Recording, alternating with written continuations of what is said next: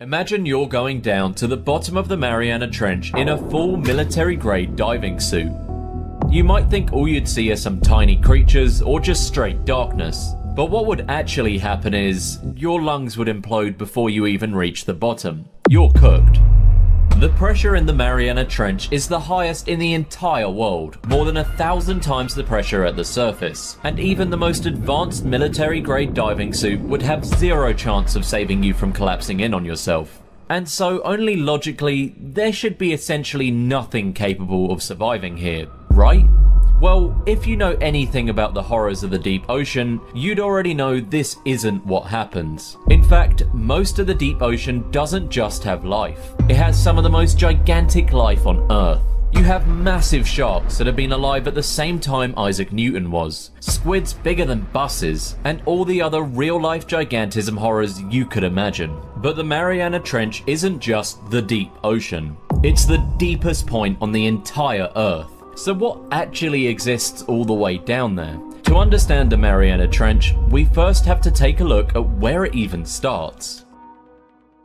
The Mariana Trench is around 10,984 meters deep, but this is measured from the ocean's surface. The actual trench starts about 5,000 meters below sea level, which is the upper rim of the trench. Everything above the Mariana Trench is actually super normal, which would make sense since it's just the open ocean above. In fact, anything floating there, whether it's a fish or a human, wouldn't even know they're above the deepest spot in the entire world. The trench is so deep that if you took Mount Everest and plunged it upside down into the middle of the ocean, its tip would still fall about 7,000 feet short of the trench's bottom, called the Challenger Deep.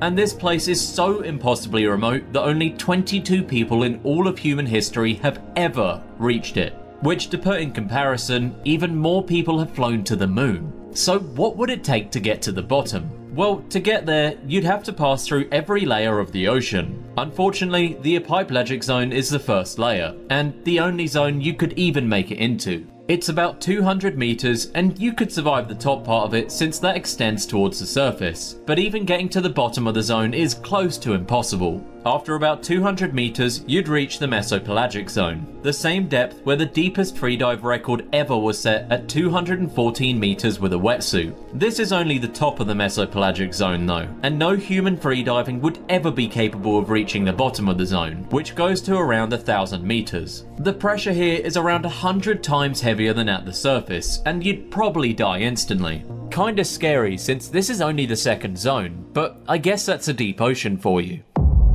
Below that is the bathypelagic zone, starting around 1,000 meters and stretching down to about 4,000. Ignoring the pressure that would have crushed you long ago, if you were somehow alive down here, you'd be completely blind, since effectively zero light can reach, and you'd also probably freeze to death, and the pressure is enough to crush steel. So you're probably wondering, how can this get even worse? Well, as I mentioned before, the Mariana Trench only actually starts at about 5,000 meters below sea level. We haven't even reached it yet.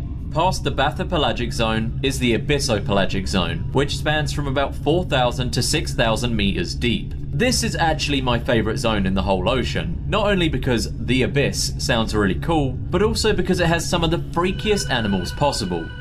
This zone should actually be the bottom of the ocean, because for almost all of the ocean, this is the bottom. But unfortunately for those afraid of the deep sea, this zone is only where the trench begins. At this point, the pressure is over 600 times what it was at the surface. Not that that really makes any difference to you, since you've already been crushed thousands of meters ago.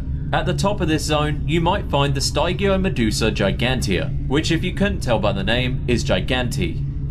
This is a massive species of jellyfish, specifically created by deep-sea gigantism. It's over 10 meters across, including its strange tentacles that look like ribbons. There's only been about 100 sightings in the past 100 years of this giant phantom jelly, and because of that, we don't know much about their average weights or upper limits, but it's estimated to be around 150 pounds. They're definitely large, but as most jellyfish go, they're not too heavy, at least compared to other giant creatures. Oddly enough, they don't sting either. They use the ribbon tentacles to slowly trap prey for small things that swim by. It's kinda like fly tape, but just the deep sea gigantism version of it.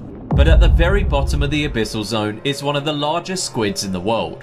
And while you probably think I'm talking about the famous giant squid that I know I usually can't shut up about, you actually won't see them at all here. The abyssal zone is oddly enough too deep for the giant squid, and they can only reach up to mid-bathypelagic waters. And while you might also think of the colossal squid, which do actually live in the upper abyssal zone, they wouldn't be in the Mariana Trench since they stick to the Antarctic waters only. But what you would find here is something even stranger, the magma pinna, also known as the big fin squid. If you saw our video on the creepiest squids, you'd know that, at least in my opinion, this is by far the creepiest squid in the world. Well, that we currently know of. While it's unlikely to be as dangerous as an actual tank like a colossal squid, it's just plain unsettling to look at. I'm not fully sure why its tentacles are stretched like that, why it sometimes just hovers, and honestly, most marine biologists don't really know either. They're usually so deep and unbelievably rare that we can't even study them. Most of what we know is usually from juveniles. They stretch about 25 feet long with those weird elbowed arms that just hang. The most likely reason is that they're used to catching smaller things passing by, but we've never actually caught a live adult specimen. These squids live so deep that sometimes they even reach the upper hadal zone, which is so deep that it's usually too deadly for even most normal squids. And yes, this creature is another example of the deep sea gigantism effect. It doesn't just have to turn big things bigger though, it can also affect smaller things, like isopods. The giant isopod is the same family as normal pill bugs, but instead of being a few millimeters, they're closer to 20 inches across. Smaller than people, sure, but massive for isopods. They're usually near the upper abyssal though, and while you might think it could be possible for them to go deeper into the hadal zone, it's not super likely. Plus, it wouldn't benefit them either, because the hadal zone is probably the worst place you could live on Earth. This place is so remote that it doesn't even exist in most parts of the ocean, and only in deep ocean trenches. And of course, that includes the Mariana Trench. It stretches from 6,000 meters all the way down to 11,000. And the only reason it doesn't stretch more is because the Challenger Deep is already the deepest part of the ocean. The pressure is so deep that it's over 1,000 times the pressure at sea level. And I'd usually give some wacky comparison, but I don't really think you could actually imagine what it's like to have the entire weight of an adult African elephant standing on every single square inch of your body. Interestingly, you might expect there to be some of the craziest giants you've ever seen there, but that's not really the case. The hadal zone is so unbelievably hard to survive in that deep sea gigantism actually starts to reach its limit. Things get bigger and bigger until they don't. The more body you have, the more pressure there is crushing every square inch of it. A small organism can handle that better because it has less surface area for the force to act on and fewer internal parts that can collapse or malfunction. As well as probably the more important issue, there's barely anything even here. Food is so limited that you literally can't even get enough at some point. It's strange to think, and most channels don't usually cover this because they like to play up the deep sea gigantism effect. But the hadal zone is basically the end of deep sea gigantism, and effectively where the deepest sea shrinking starts. Animals don't just get infinitely bigger, and while there may be some undiscovered squid bigger than a giant squid elsewhere in the ocean, it's extremely unlikely that it lives in the deeper hadal zone. It's just simply too deep. So what actually lives here? One of the most well-known is the Mariana snailfish, the deepest living fish ever discovered. And no, it's not a snail, it's a fish. It's small, almost translucent, with no scales and a body so soft it would collapse under normal pressure at the surface. But down here, that jelly-like body is perfect. It bends instead of breaking, letting it survive more than 8,000 meters deep. They're still about a foot long too. There are amphipods too, which are shrimp-like crustaceans that can survive all the way down to the Challenger Deep. Some of them have special proteins that stop their cell membranes from collapsing under pressure.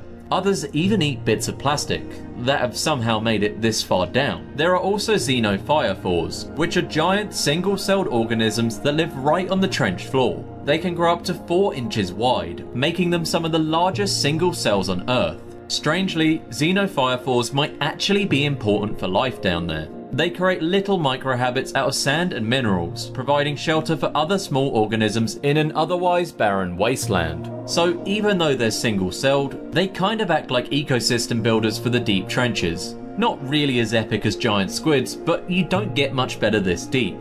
Besides that, there are worms, microbes, and other tiny scavengers that feed on marine snow, flakes of dead plankton, feces, and organic dust falling from above.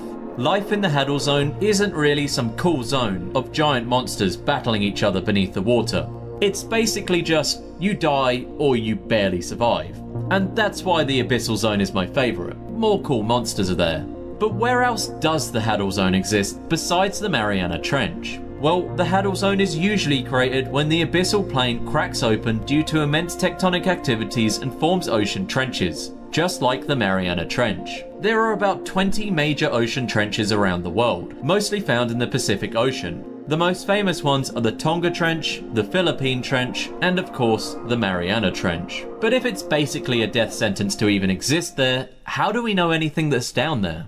Well, the short answer is, we barely do. The only reason we know anything about the Haddle Zone is because of a few extremely rare and insanely difficult missions. Missions with the most advanced submarines and people with the most advanced guts to actually get in one. Most submarines can't even come close to reaching the bottom of the Mariana Trench. Even advanced military subs like nuclear attack submarines max at 600 meters. You're not making it to 6,000, yet alone 11,000. Submarines here are designed basically to be a pressure-proof capsule and not much else. The first humans to ever make it all the way down were Jacques Piccard and Don Walsh in 1960, inside a submersible called the Treacle. Imagine being in a steel ball barely big enough for 2 people, lowered almost 11 kilometers into total darkness. Not even sure if the hull would hold, because it's 1960s tech. At around 10,900 meters deep, one of their outer windows cracked under the pressure, which personally would have made me pee myself, but somehow they made it.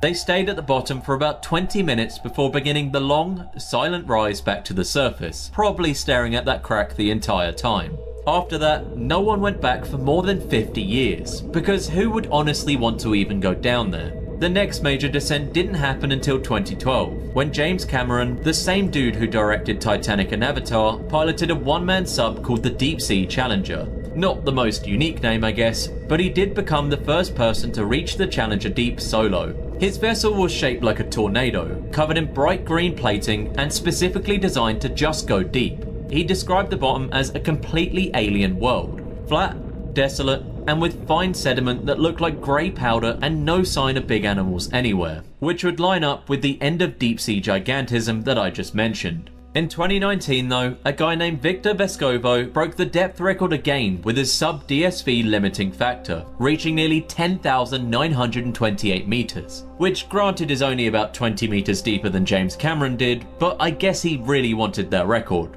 Unlike earlier dives, his mission wasn't just to go down and come back up, it was to explore, and probably also to beat James Cameron's record, but he didn't say that. He spent hours mapping the seafloor and filming some of the most extreme creatures ever caught on camera. He again found plastic waste at the very bottom. Most of what we know today doesn't actually come from humans going down there though. It comes from ROVs and landers. Scientists drop them into the trench and they slowly sink for hours before finally reaching the bottom. These machines carry cameras, sensors, and bait traps, and sometimes even robotic arms that can collect samples. The pressure-resistant casings on these cameras are made from titanium and thick glass, and if they fail, they implode instantly. And even with all that tech, the success rate is low. The trenches are pitch black, freezing cold, and full of fine sediment that clouds up instantly when disturbed. Most of the footage we get is shaky, grainy, and lasts only minutes, but it's enough to reveal that the Haddle Zone isn't completely dead.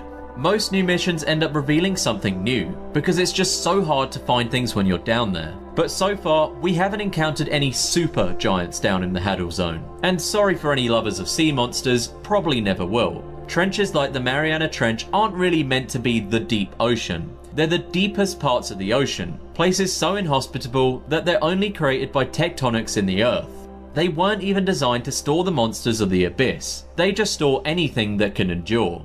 Thank you guys for watching, and if you do want to learn about how evolution made the real monsters of the abyss, check out this video here.